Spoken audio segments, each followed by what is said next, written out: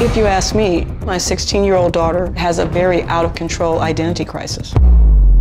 She truly believes she's white.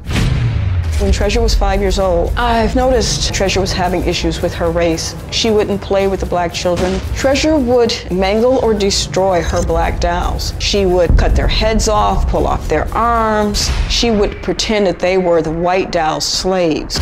E aí, boys, como é que vocês estão, mano? No vídeo de hoje vamos falar sobre uma mulher extremamente racista, sobre uma adolescente extremamente racista, que já tem um tempo que isso aconteceu. Foi lá num programa dos Estados Unidos. E, mano, na época que esse programa foi ao ar, essa edição do programa, mano, os Estados Unidos meio que parou, tá ligado? Porque é um caso de... é muito complicado, é muito complicado. Vou explicar tudo aqui pra vocês no vídeo de hoje. Mas antes, vamos para a fanart do dia, porque lembra que no último vídeo eu falei que quem quisesse fazer uma fanart aqui do canal ia aparecer nos vídeos. Já começamos. Foi a fanart da Sara. Tá, cara, tá muito bonito. Sério, tá muito bonito. Muito obrigado pelo carinho, Sara. É nóis. Quiser aparecer aqui, é só mandar na DM no Instagram. É nóis. Então, guys, tudo aconteceu num programa chamado Dr. Phill, que é, como é que eu posso dizer, gerenciado por um cara chamado Phill McGraw. Eu acho que é assim que se pronuncia o nome dele. O cara é um psicólogo de 69 anos. E ele traz pessoas diferentes, digamos assim, no seu programa, tá ligado? Como essa menina extremamente racista, por exemplo, tá ligado? Eu vou colocar pra vocês alguns trechos dela falando aí, né? Eles contando a história de como que é. Vou tentar legendar algumas coisas também pra vocês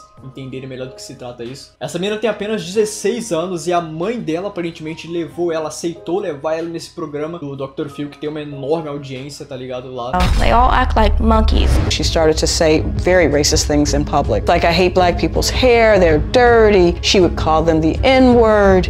It made me feel good to put down an African American person because it helps them stay in their place. E, mano, como vocês viram, a mina, ela é extremamente racista, cara. Ela fala coisas, tipo, muito absurda. Tipo, supremacia branca.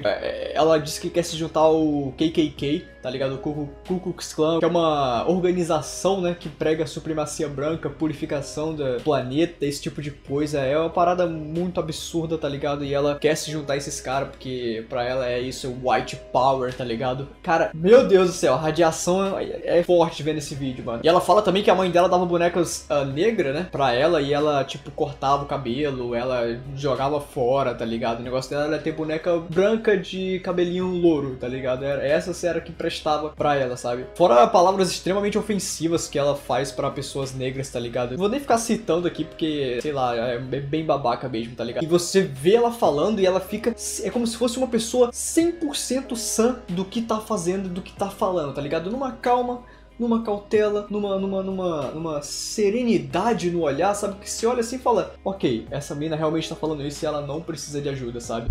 All the African American kids that I was around were all ugly looking and losers. They're all gorillas.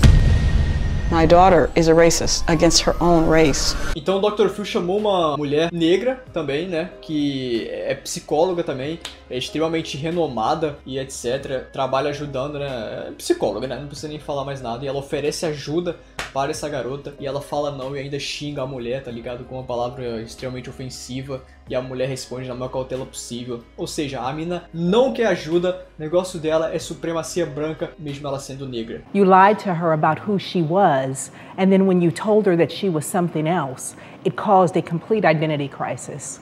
So we have issues around culture, we have issues around class, we have issues around racial identity, and we have issues around self-esteem. It's not that she hates black people, it's that she hates herself and she wants her own life back. Se for comprovado que ela tem problemas psicológicos, será que foi uma boa ideia expor essa mina ao ridículo para milhões de pessoas, sabe? Fica aí o questionamento, porque depois da repercussão que esse negócio teve, essa mina com certeza não vai ter a mesma vida que teria antes, sabe? Algum tipo de distúrbio no cérebro certamente ela tem, né, pelo fato dela ser negra e não reconhecer isso, ela acha que é branca, tá ligado? Mas será que você acha que foi legal expor isso, tá ligado? Em vez de procurar tratamento meio off ali pra não ridicularizar a menina? Deixe sua opinião aqui nos comentários, eu quero saber. Também tem ao contrário, guys. Tem a menina que é branca, mas acha que é negra. Se vocês quiserem, eu faço um vídeo sobre isso também. Comenta aqui embaixo. E se você chegou aqui de paraquedas, cara, se inscreve no canal. Ativa o sino, pelo amor de Deus. A coisa mais importante é ativa o sino deste maravilhoso canal. Deixe seu like.